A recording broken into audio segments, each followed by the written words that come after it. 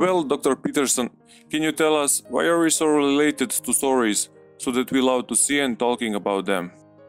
We view the world essentially through a narrative lens, and I believe that we view the world through a narrative lens because the fundamental problem that we have to solve as living creatures is how we should act in the world.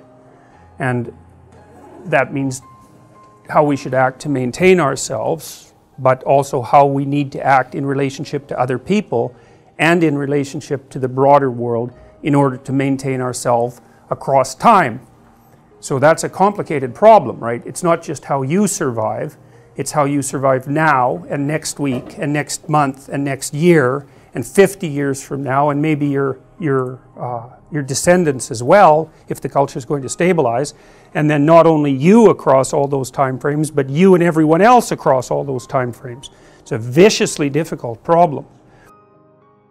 What DR means? We have stories that are very, very, very, very old.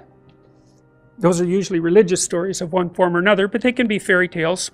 Because fairy tales, some people have traced fairy tales back, more than 10,000 years. And so they're part of an oral tradition. And oral traditions can last for tens of thousands of years. And, it's a story that's been told for 10,000 years is a funny kind of story. It's like people have remembered it and obviously modified it. It's like the game of telephone, where I tell you something and you whisper it to the person next to you and so on. It's like a game of telephone that's gone on for, 1,000 generations, and all that's left is what people remember. And maybe they remember what's important, because you tend to remember what's important.